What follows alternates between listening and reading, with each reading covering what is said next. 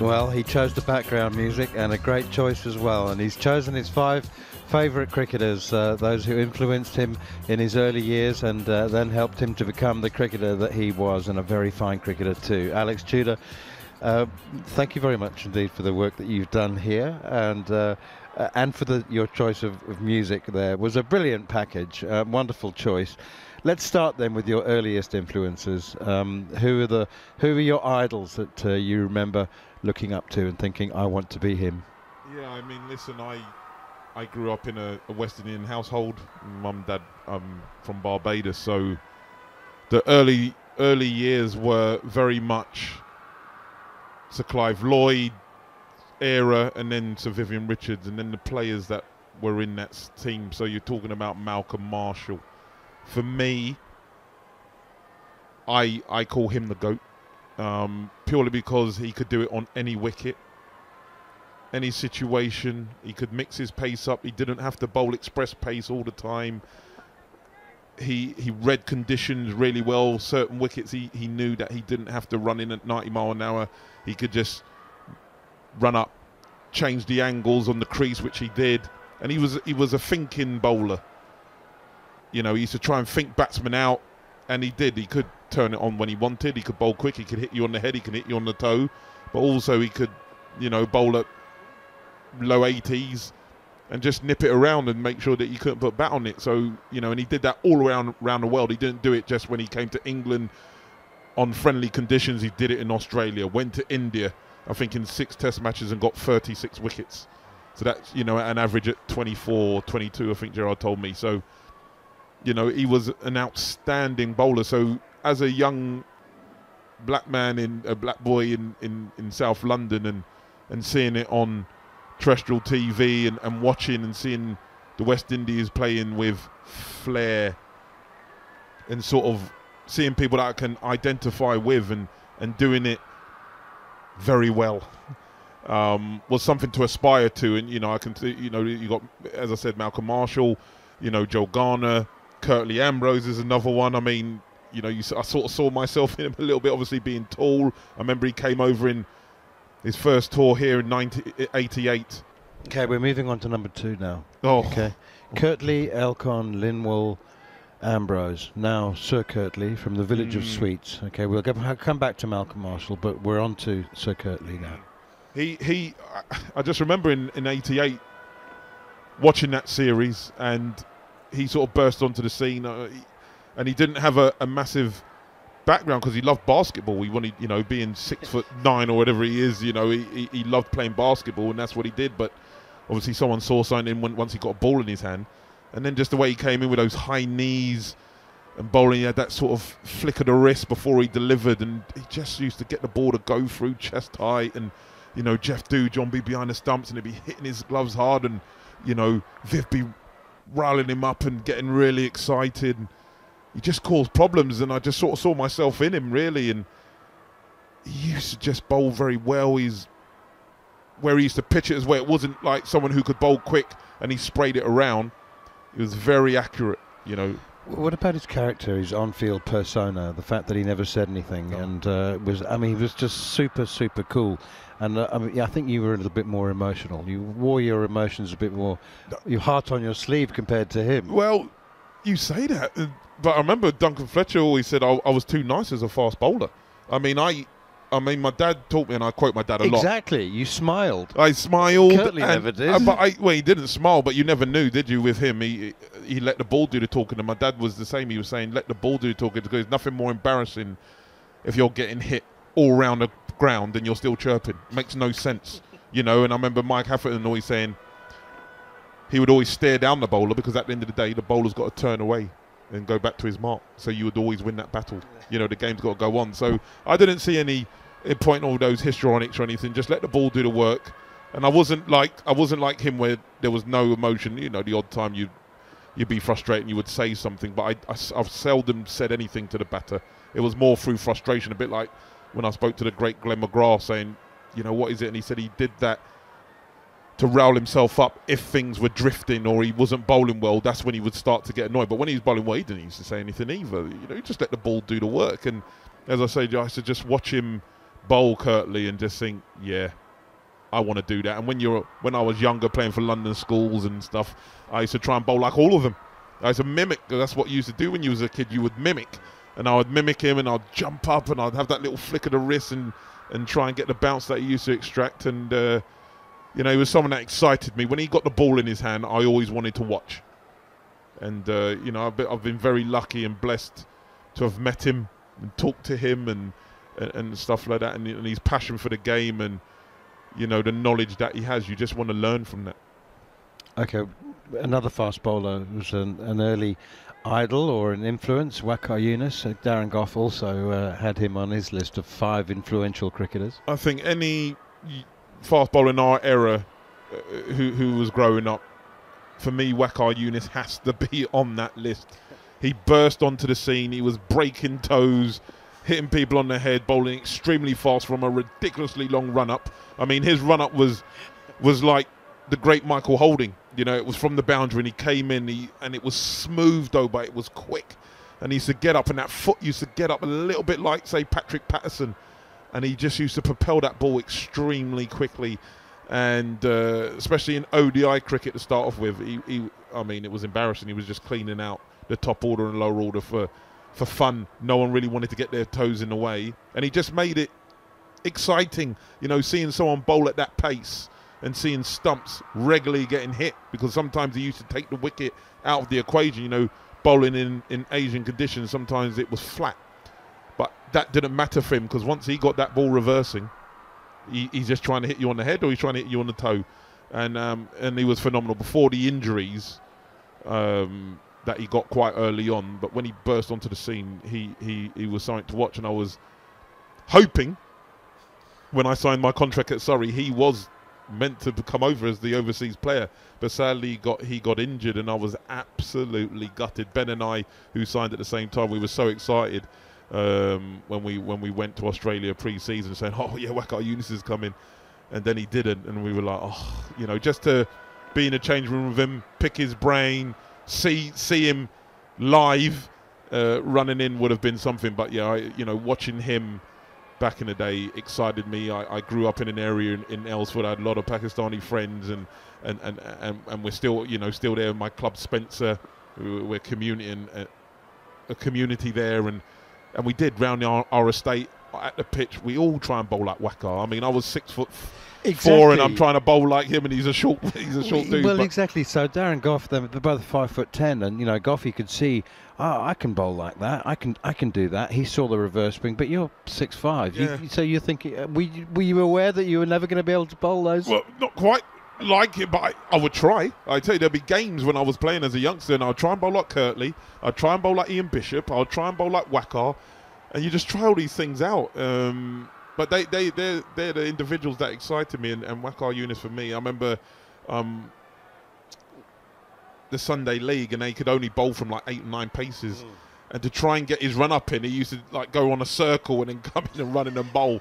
The Reference Assurance League, I think it was, back in the day, if people can remember. And just seeing him do that used to make me laugh. But yeah, he was a sight to behold. The short run-ups were an absolute delight, weren't they, to try and speed the game up and fit the overs into the allotted time. Absolutely brilliant. It was never going to work, but it was fun watching it. Brian Charles Lara is also on your list. Yeah, I was telling the lads yesterday, off air, and just saying we were blessed and lucky. We're the first English team to go to South Africa after the apartheid. So in 92-3, we went out to South Africa. And West Indies were touring there, and there was a one-day game in Bloemfontein. And I remember seeing Alan Donald, who I'd seen before in 90 when I was playing at Warwickshire on their nursery ground, and my old coach said, "You need to go and watch this. There's a bowler you need to go and watch. If you want to aspire to bowl fast, you need to go and watch him." They call him White Lightning, and watch him. But anyway, Brian Lara was batting then with just the helmet, with the earpieces, no grill, nothing, and Alan Donald, and bowlers alike, Merrick Pringle possibly at that time, and Richard Snell, and those guys were steaming in, and he got 100 not out. And I remember just standing. It was unbelievable, because I'm standing, square onto the wicket, and you're thinking, it's not a great place to see. to watch when you're watching fast bowling. You're seeing the keeper. It would have been Richardson, wouldn't it? He was miles back. But Brian Lara was like playing a different game. It was phenomenal, that high bat lift, if everyone can remember, that sort of jump across. And just, you know, I can't say flaying it. It was very deliberate. And he could just manipulate the ball, you know. He wouldn't hit the same ball the same way twice. He would just maybe angle the bat and it will go a certain way and he'd get up over that. If you know, remember how Gordon Greenidge used to play his pull shots with his leg up in the air, and Lara used to do that as well. And he just had every shot, be it fast bowling, he can deal with it. Spin, he can deal with it. And he just made the game look so graceful when he was at the crease. And I remember when I was younger, if he got out, I turned the TV off. And my dad used to have a go at me. He goes, "No, cricket ain't done." I'm like, "It is. He's the only guy that makes it look sexy for me when he's batting, you know, being left-handed and making it look elegant." And I used to just love watching him bat. And obviously the career he had, he batted for a long time, so I used to watch a lot. And I say lucky, I didn't get to bowl to him, which would have been nice. I'm sure he would have flayed me all over the place. But he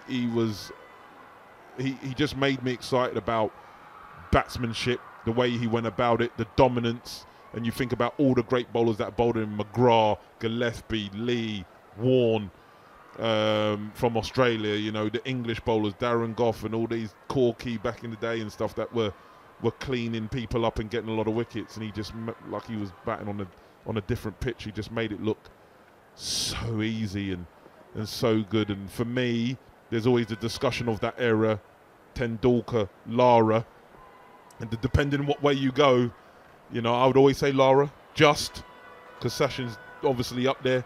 But for me, I just think he didn't have the calibre of players to follow, where, you know, Sachin had that five, that group of five. Lara, it was literally him and Chanderpaul in the latter stages, and obviously a young Sarwan. But so he had to sort of do it on his own a little bit. And the games that he took West Indies over the line, whew, I mean, that innings, that 153, I think, not out at Barbados against Australia, and I remember the 277 as well, Sydney, I think it was, against Australia. For me, that innings is better than the 375, and definitely better than the 400. That 277 against that calibre of bowling, you know, I'm thinking Craig McDermott, you know, and these guys, Shane Warne, obviously, he took them apart. He did. He was ahead of his time as a cricketer. A man who was ahead of his time as a cricketing leader was one of your captains, your most influential captain, Adam Hollyoake. What was it about him that Goffey also mentioned a captain, Nasser Hussain, had a big influence on his career, but what was it that you'll always remember or be grateful for Adam Hollyoake's leadership? Oh, unbelievable. He's like my big brother. I have a big brother, but he's like my other big brother, cricketing big brother. I love him to death. And I suppose when I look back, you sort of think he wasn't sort of captain material, really. He was, you know, not say he was a rebel, but, you know, he didn't really like authority. He was one of the lads and yet all the lads looked up to him. Yeah, massive. Well, they were scared of him because he could beat all of us up. Because people who don't know, Adam, he liked his boxing, and obviously after cricket he went to MMA and professional boxing. He knew how to look after himself, and he liked to tear up. And let's just put it like if you were in trouble, you would want Adam Hollyoake with you, and so the lads would never sort of cross him that way. So he had that respect straight away. But once, you know, Alec was busy with England and stuff like that, obviously we were looking for a captain, and he went to Australia with that A side and did extremely well and came back with a lot of points. You know, everyone was thinking, oh, he's the next one. He's going to be the next captain. And he just, I don't know, he got quite deep. He was reading all sort of books, Gandhi books and all sorts, and just to sort of how he's going to better himself. And the one thing I say is, as a leader, he would never ask anyone in the team to do anything that he weren't willing to do himself. You know, sometimes if the game was drifting, which it really didn't under his captaincy, but he would say, give me the ball. I'll get the wicket. I'll do something. If there was a tricky situation with the bat, I'll do it. I'll go and do it. If there was a place in the field, especially off Saki and Sauls, and you think, well, I ain't fielding there, he would do it. So you'd run through a brick wall for him. And I wouldn't say he was a tactical genius, but he was like a bit like, not say like Ben Stokes, but he would never let the game drift. He always backed you, no fear. Whatever way you feels best for you to make an impact within this side, you go and do that. He used me the best. He never was going to bowl me in long spells. He's like, Tudes, we need a wicket. I need you to come on, bowl as fast as you can for 4 or 5 overs, and then you're going to have a rest. Don't worry about it. We got people that can bowl long spells, your Bicknells and stuff like that. I need you for this situation. He did not care if I went for 30 or 5, but the wicket column was important. And that was massive for me. Don't shy away from the comparison with Ben Stokes, because I think that it's perfectly apt. I mean, he wasn't as talented a cricketer as Ben Stokes by any means, but he maximised the talent that he had. And I think that in many ways his attitude was, 20 years. He was Ben Stokes 20 years earlier. Yeah, he worked extremely hard in his game. He always says that Ben was the naturally gifted one within the family. But he worked extremely hard. People don't know Adam was a fast bowler in his younger years, and then he had a serious back injury, and he sort of had to recreate himself, really, and he worked extremely hard on his batting, and he ended up averaging 40 in first-class cricket. People don't know, and that's no mean feat in that era at that time with the bowlers that are around in county cricket. He had a really good career, and he worked extremely hard.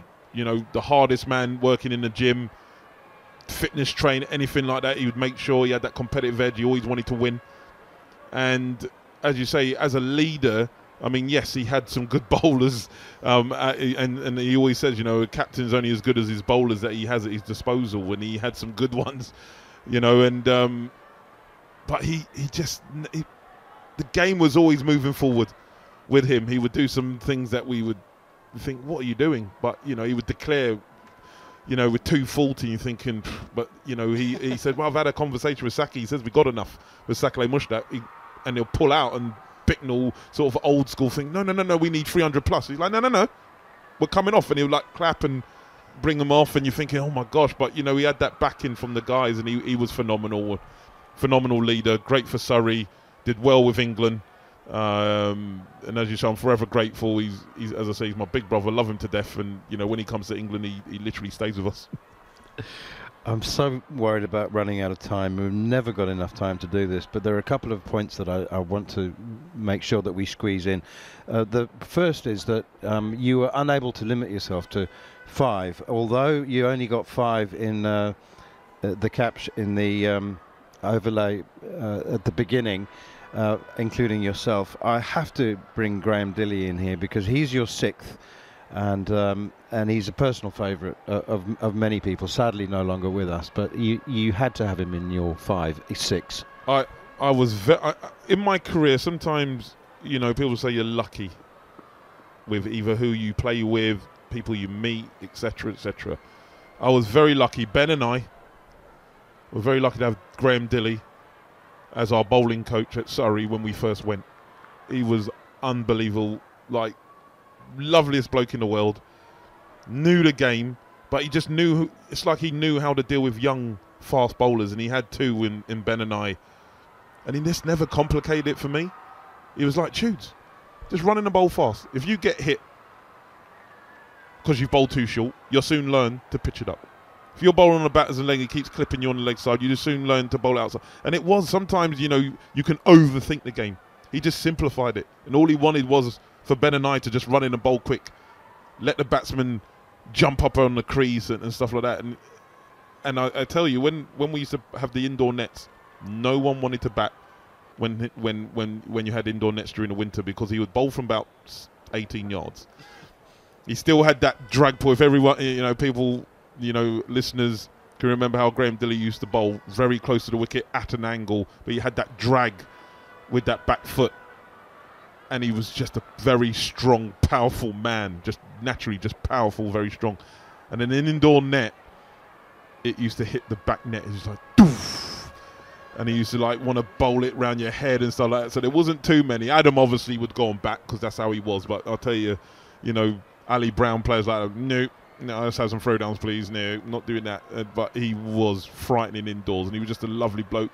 Fielding was a nightmare because he could hit the ball so far, and he hit it up and try and hit the clouds, and you literally had to catch free and go in. And I remember there was a day at Old Trafford where it was literally Tudes, catch free, go in. Well, it took me about 20 minutes. My toys came out and he just sent me in. And I was like, I'm going anyway. And it was like, it would literally had me running from side to side, coming in, going back. And I couldn't get my paws on it for about 20 minutes. It was one of my memories that will stay with me. Lads were crying. I think he had a little giggle as I was walking off sulking, and his shoulders were going.